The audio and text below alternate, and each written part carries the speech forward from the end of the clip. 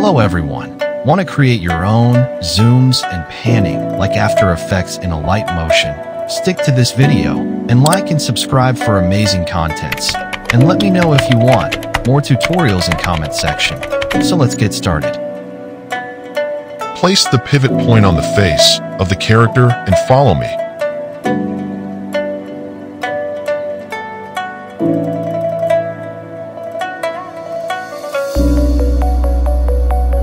Like add 2 keyframes, one at first frame and other at last frame, and copy the graphs and